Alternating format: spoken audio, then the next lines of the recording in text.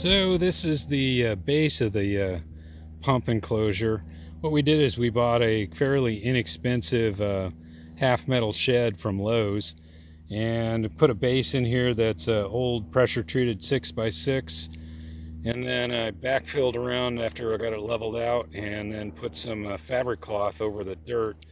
I'm going to get some pea gravel and put about an inch or two in there, and then that should be pretty good in terms of keeping the mud and stuff out.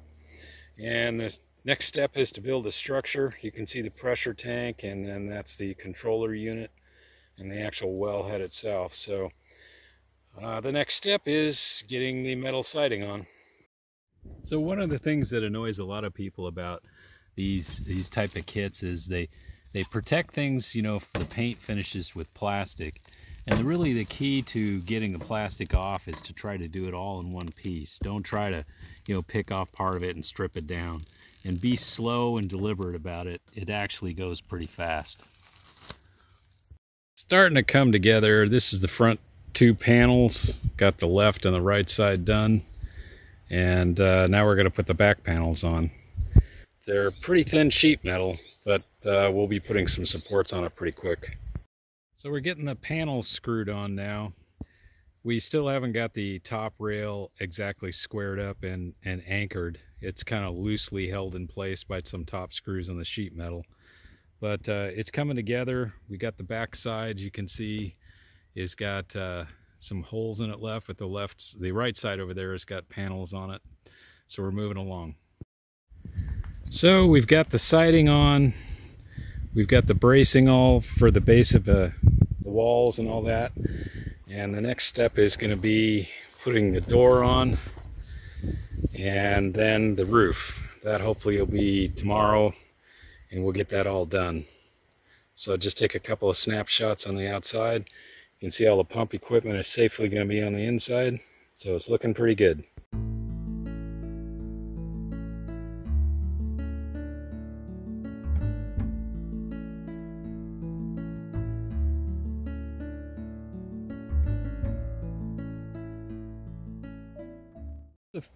So here's the final product.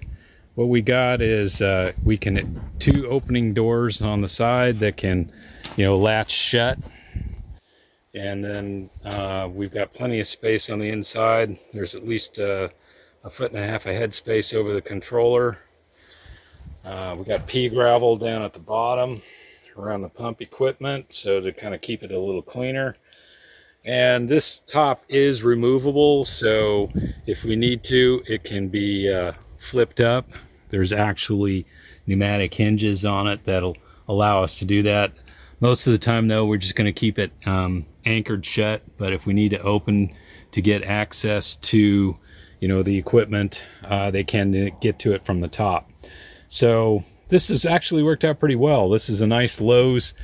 I got it from Lowe's. It was they called it actually for dustbin. It's designed to be like a garbage can protection thing, but it really worked out perfect for the pump.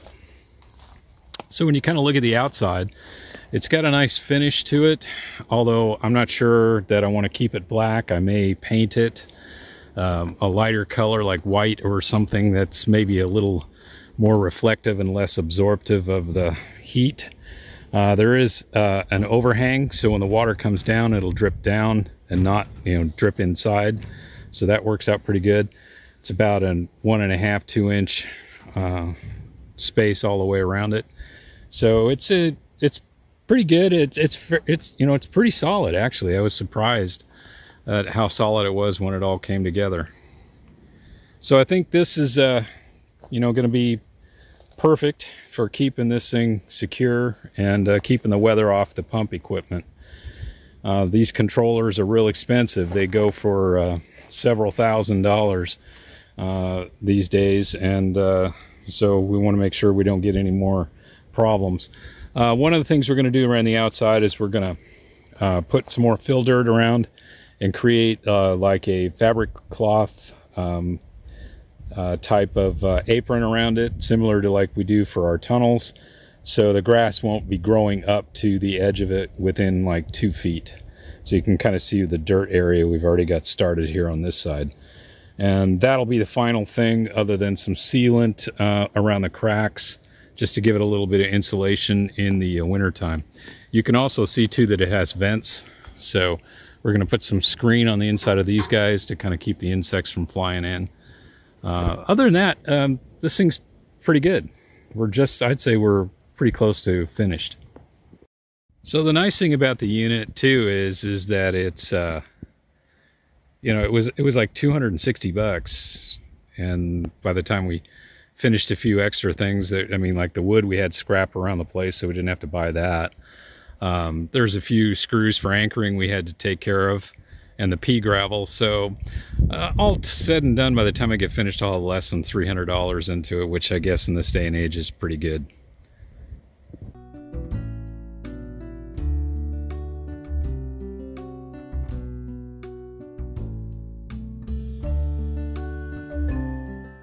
So that's it. It's not much to it other than that. It was kind of an easy build.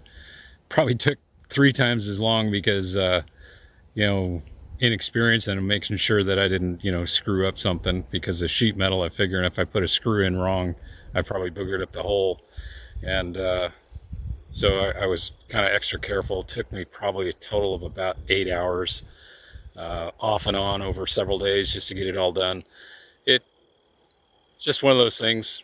A better carpenter, a better mechanic could probably done it faster. They say it's supposed to take 2 people, maybe 2 to 3 hours to do it. So I could see maybe my 8 wasn't so bad at all. Anyway, just thought I'd show you guys a kind of a simple enclosure for a pump. That's on the outside, and it was fairly low cost. So hope you enjoyed it. As always, take care. We'll see you on the next video. Bye-bye.